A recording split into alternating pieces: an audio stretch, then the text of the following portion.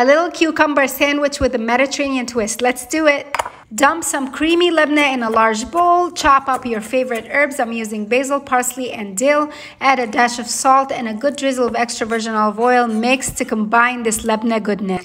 Grab some soft fresh bread and cut out the crust. Go ahead and spread the herb labneh all over. Slice up an English cucumber. Arrange the cucumber slices on one side of the bread. Close up the sandwich and cut it up into cute little bite-sized pieces. Finish with a pretty garnish. I'm telling you what, if you haven't tried labneh and cucumber sandwiches, it is time, my friend.